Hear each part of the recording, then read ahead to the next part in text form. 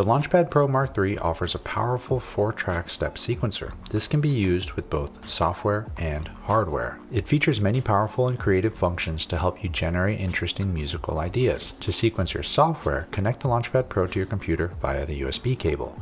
Ensure that your software track is set to the same MIDI channel as the sequencer track you wish to control it from. To change the sequencer settings, press Shift and Sequencer. Now we're taking a look at our sequencer settings. From top to bottom, we start off with our layout selection. We have 3 different layout types. The first one being a 4x4 grid of chromatic notes, which are useful for triggering drum machines. After that, we have our scales layout. This allows us to play notes within the selected scale. And lastly, we have a chromatic layout. This allows us to use the 2-octave play area to play notes chromatically, ignoring the selected scale. Speaking of scales, go back to our sequencer settings.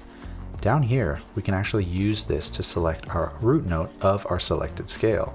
These represent our white notes and these represent our black notes.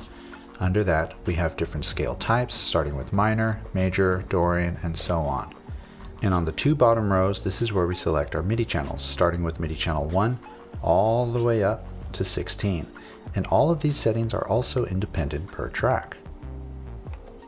All sequencer data is sent out of both MIDI outputs in addition to the USB port. To sequence your hardware, just use the included TRS mini jack to MIDI DIN adapter as well as a MIDI cable to connect to your gear. Launchpad Pro sequencer can also be used entirely without a computer, just power the device using the included USB-C cable.